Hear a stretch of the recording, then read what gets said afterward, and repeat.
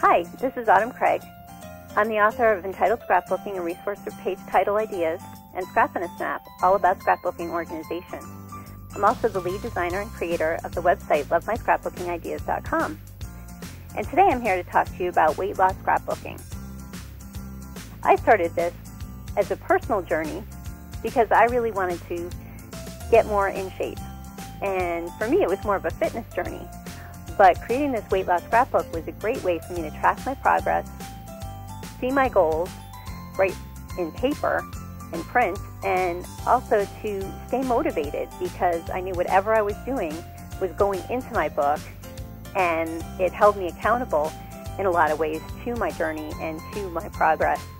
It gave me that motivation to keep getting up and doing my exercise program and eating more healthy because I knew I really wanted to accomplish my goals, especially if they were going down on paper. So, this is a great way for you to establish a goal and to keep yourself accountable to it and to move forward and to get in shape and, lose the weight that you've been trying to lose.